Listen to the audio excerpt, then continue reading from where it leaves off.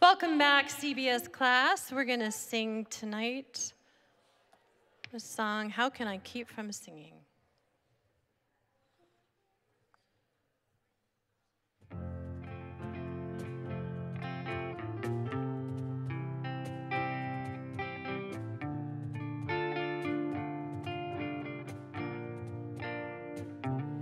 There is another song that goes in my soul.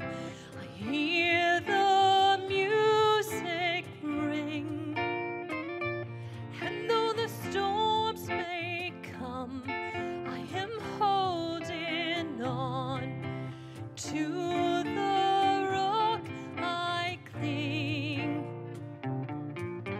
How can I keep from singing your praise? How can I ever say enough? How amazing is your love? How can I keep from shouting your name? For I know I'm loved by the King, and it makes my heart want to sing. I will lift my eyes in the darkest night, for I know my Savior lives, and I will walk with you, knowing you'll see me through, and sing the songs you give. How can I keep from singing your praise?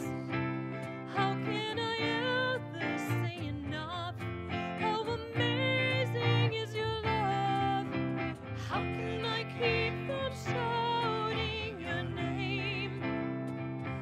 I know I'm loved by the King, and it makes my heart want to sing. I can sing in the troubled times, sing when I win.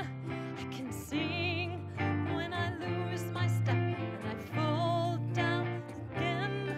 I can sing 'cause you pick me up, sing 'cause you're there. I can sing 'cause you hear me, Lord, when I call to you in prayer. I can sing with my last breath, sing, for I know that I'll sing with the angels, saints around the throne. How can I keep from singing your praise? How can I ever say enough? How amazing is your love? How can I keep from shouting your name? For I know I'm loved by the King, and it makes my heart. I know I'm loved by the King, and it makes my heart. I know I'm loved by the King, and it makes my heart want to sing.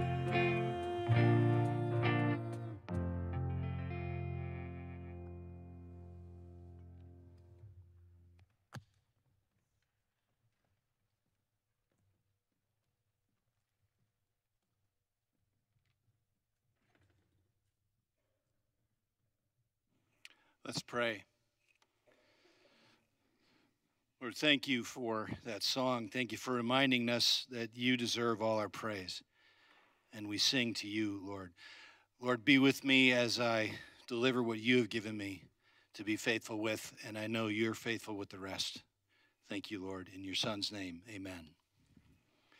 Good evening. Hey, thanks for being here tonight, guys. Lots in these two chapters that we could get into. I'll be getting into some of it, not all of it. So we're just going to get going. Revelation 14 last week seemed to describe the coming together of a lot of things. The Lamb and the 144,000. There's the final call from heaven to repent. And then there's the harvest. But now in chapters 15 and 16, John seems to be kind of describing God's judgment a little bit more in detail.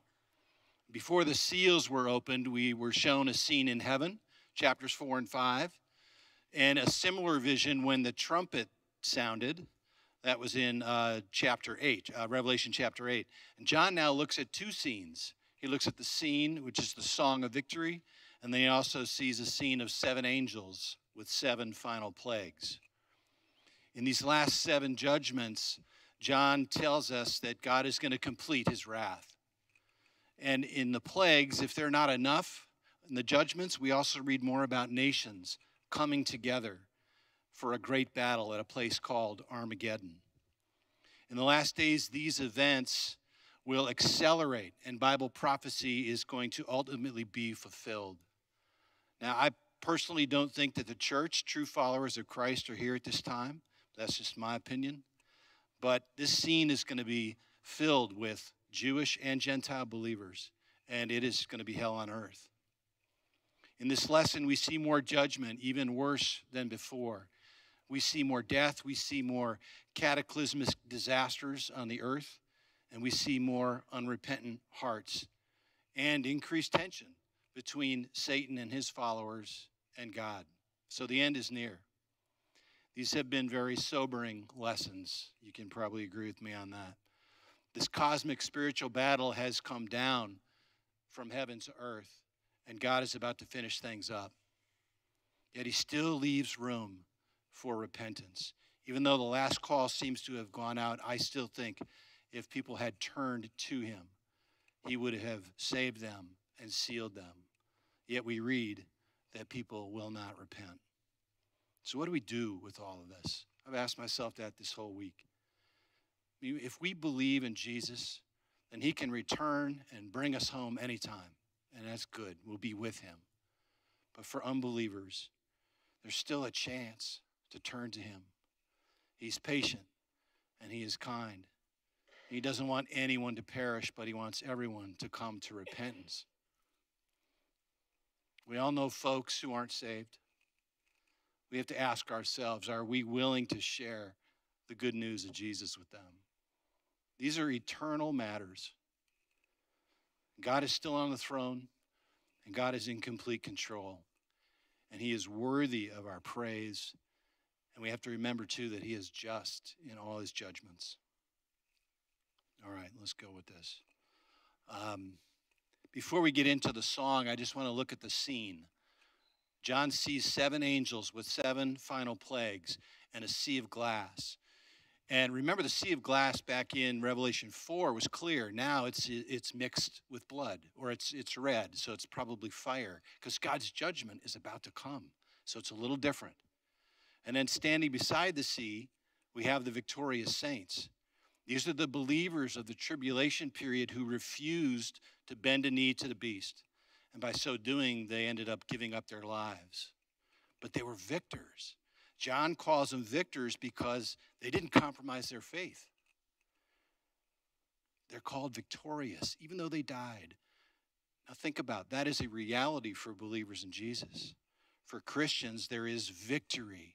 Even when we die in the Lord, we have victory over death because of Jesus Christ. Okay, now to the song that the victorious saints sing. Verses 3 and 4. It said, "Great and marvelous are your deeds, Lord God Almighty. Just and true are your ways, King of the ages. Who will not fear you, O Lord, and bring glory to your name? For you alone are holy. All nations will come and worship before you, for your righteous acts have been revealed." So remember in the last lesson, they had the 144,000. They sang a new song that nobody could sing. Well, here we have the song of Moses and the song of the Lamb. Now, the song of Moses, we had this in our lesson. It's familiar because the Jews sang this song when they were delivered from Egypt back in Exodus 15. Now, in Exodus, they had been delivered by the blood of the Passover lamb. And here, the overcomers of the beast are delivered by the blood of the Lamb, Jesus. This is a song that is a perfect union of the Old Testament and the New Testament. This is before Christ and after Christ, these two songs, when they come together. The song celebrates God's accomplishments of deliverance. And one more thing about the song that I love. Who's the focus of the song? mean, the song is all about God, isn't it? So I just took, our memory verse was just verse 4, and I added 3 because that's the whole song. So here it is broken out. I've done the capitalization on these, but look at the focus. It's your deeds. It's your ways. It's you. It's your. It's you. It's you. It's your. It points to the Lord. This is a perfect worship song because it's focused on God. To me, this is true worship. It's not about them. It's all about God. I love Christian music. I listen to a lot of it.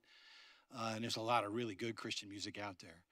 But you'll notice there are some songs that don't really talk about God. They talk about me. So just next time you listen, just pay attention to the lyrics, and I think you'll see what I mean. To me, this is a model of worship because it points up. All right, there. That's my little thing. Okay, the temple, verse 5. Once again, the temple in heaven is opened. Now remember, John saw the temple open back in chapter 11, verse 19, at the sounding of the seventh trumpet. Now this is the temple.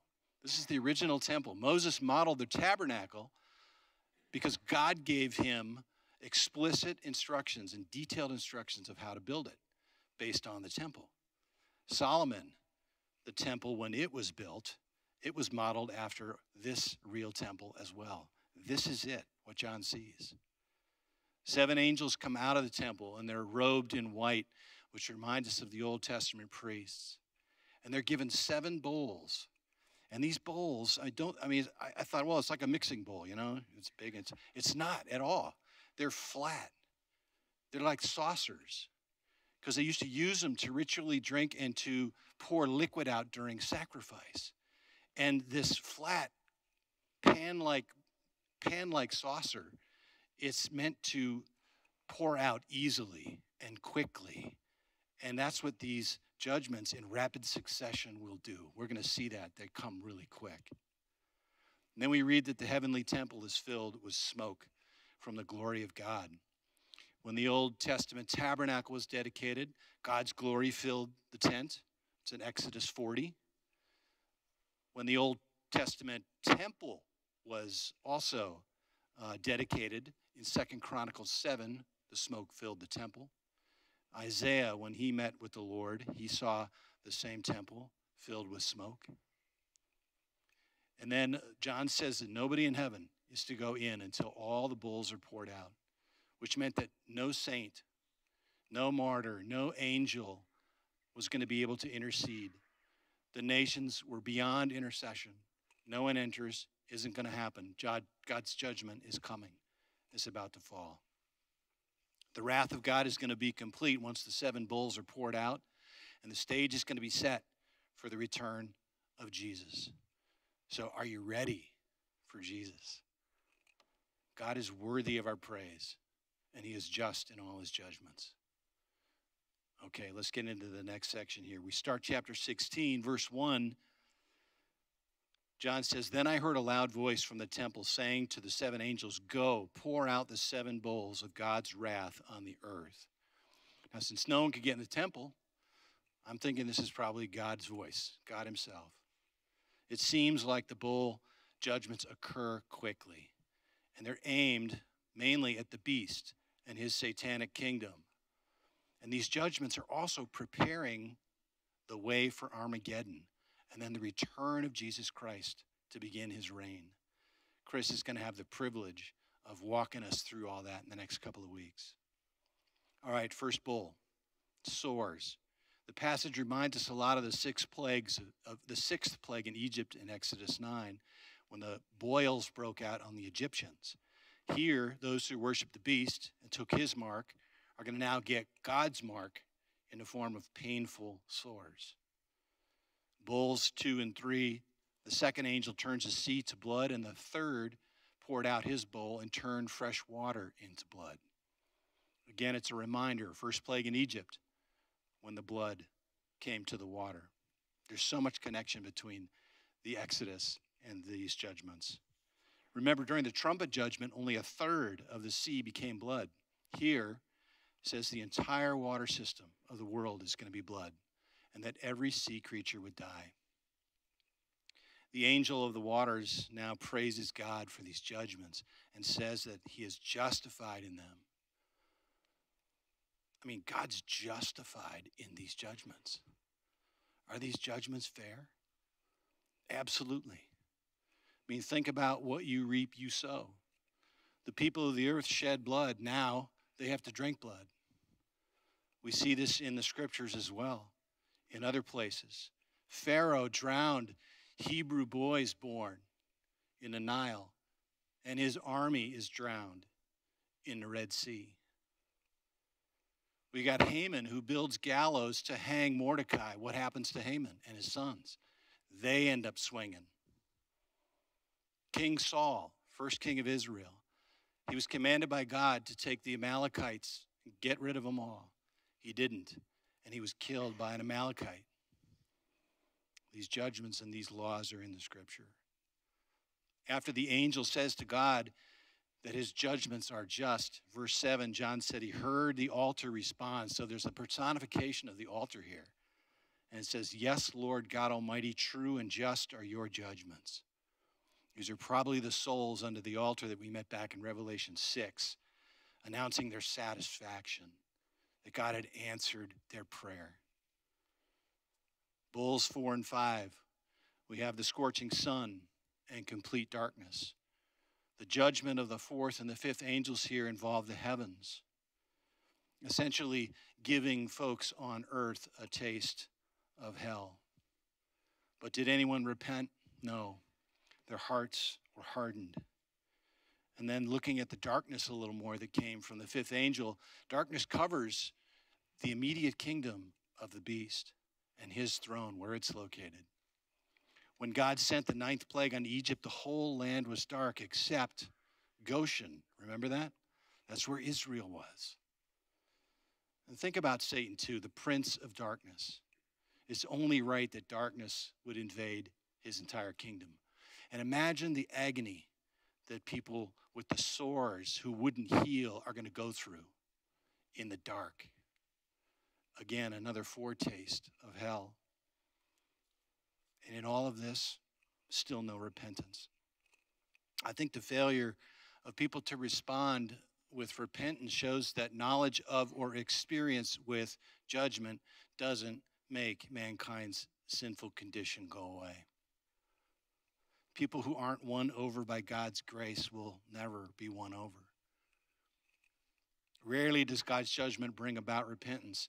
It's his kindness and his mercy and his grace that he extends to sinful human beings day after day, year after year, that's meant to humble people and bring them to repentance.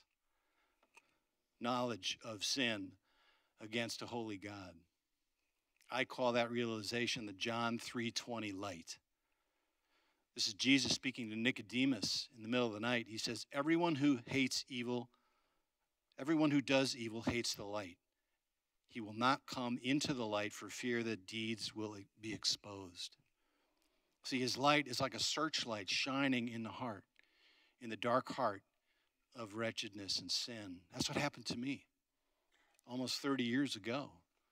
Once I realized that my sin had offended our holy God, I broke down and I realized that I couldn't stand before him. But what he did then is he showed me Jesus, the light of the world. I call that the 2:4:6 light. 2 Corinthians 4:6 says, for God who said, let light shine out of darkness, made his light shine in our hearts to give us the light of the knowledge of the glory of God in the face of Christ. I finally saw God in Christ. And I understood that Jesus loved me enough to die for me, to be my substitute, to pay my penalty for sin that I owed God. I clung to that, and I still do. Bowl number 6 is the gathering of the armies. Remember when God delivered Israel from Egypt, he dried up the Red Sea, and the nation came out. Here, he's going to dry up the Euphrates to allow armies of the kings of nations to come in. And they're going to meet together at Armageddon. And a quick side note on the Euphrates. studying this week, it said the countries in the Middle East saw the Euphrates as, and still today, as a secure border against invasion. So in the Middle East, powers from the east can't come across the Euphrates because it's so huge. It's 1,800 miles long, 300 to 1,200 yards wide. So if it's dried up, when he does here, think about the massive entry point that the armies from the east will have to move west pretty easily. That's what God's going to do. The beast says seemingly in control here. He's got the evil frog-like spirits. Remember, one comes out of Satan's mouth, one comes out of Antichrist's mouth, and one out of the prophet's mouth. Basically, they put on a show, and they assemble a massive army to wage the war of all wars. And in this military movement, this is God's plan. In his wisdom, he is allowing this to draw all kings from the world to a place for a point in time to be destroyed.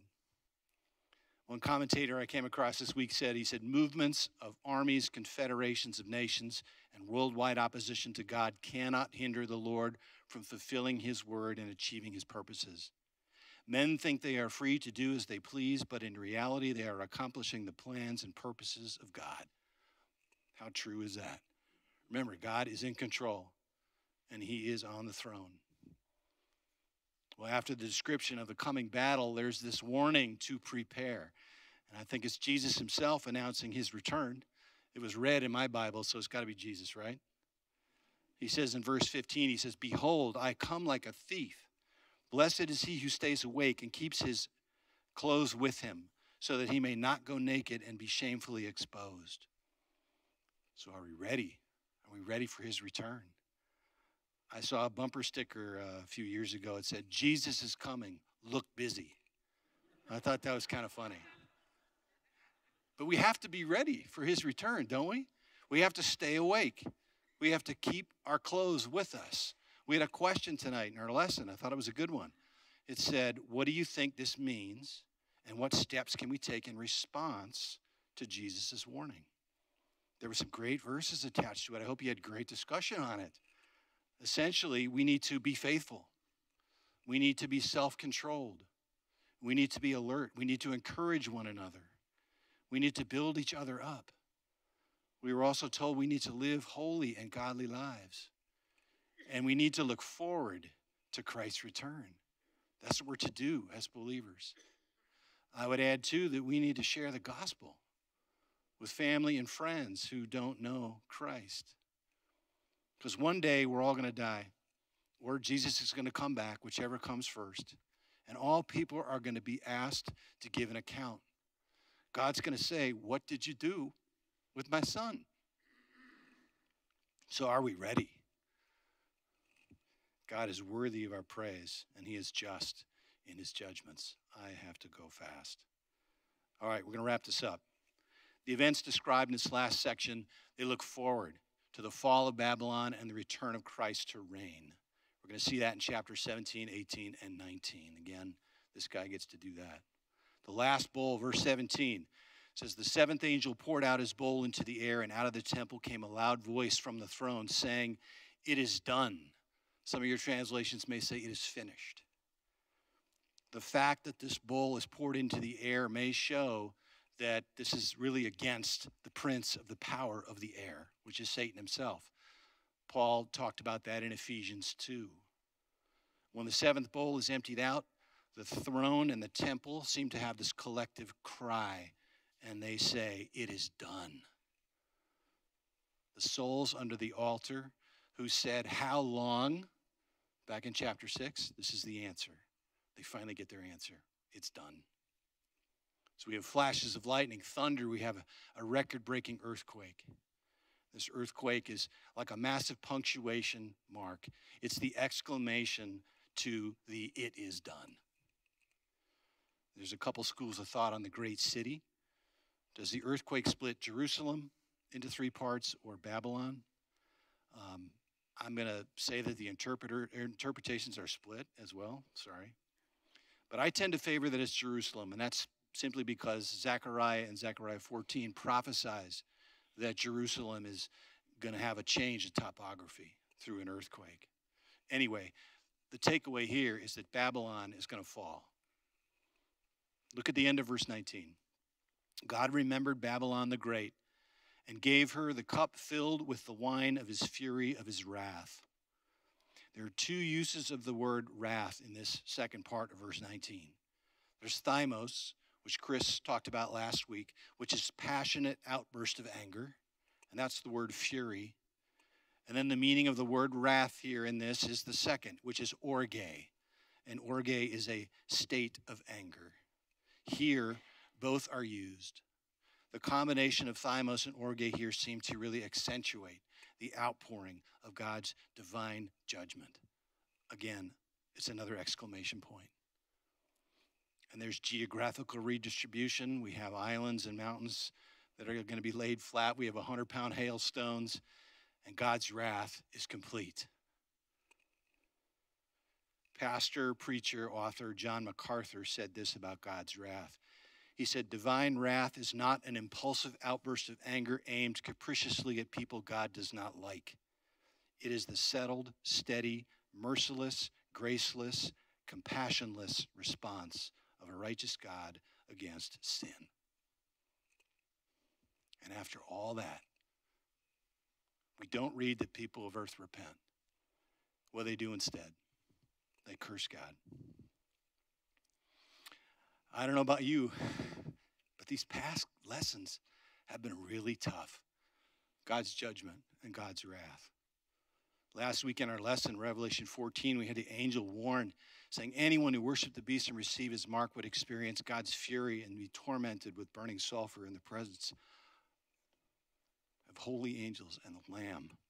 And that would go on forever and ever with no rest, day and night. It just rocked me because I know people who would take the mark. But then we had Romans 5, verses 6 through 9. Tells us that we are saved from God's wrath because we're justified by Christ's blood. So when people believe in the death of Jesus for sin, how much more will we be saved from God's wrath through him? Amen. That assurance is everything. It's everything.